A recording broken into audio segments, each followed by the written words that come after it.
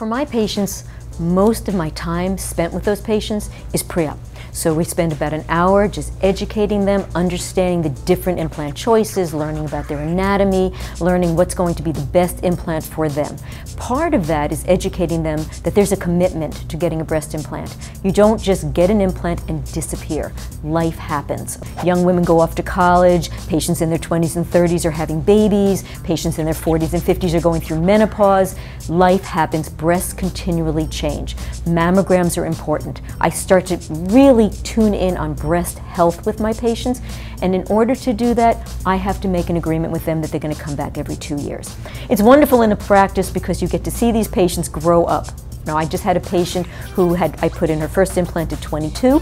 She came back in her mid-30s after the couple of babies, and then I just changed her implant again. So 2 implants in 20 years, I think that's kind of a success. The important thing is to let them know that implants don't last forever.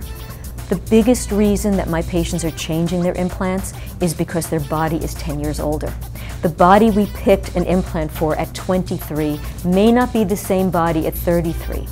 Technology changes, we do get better devices, surgical techniques get better, and their life has changed and they've aged. And what they personally think is pretty changes. The things they hated about themselves, they may not hate so much anymore, they may hate other things. So basically, I give my patients an estimate of about 10 years.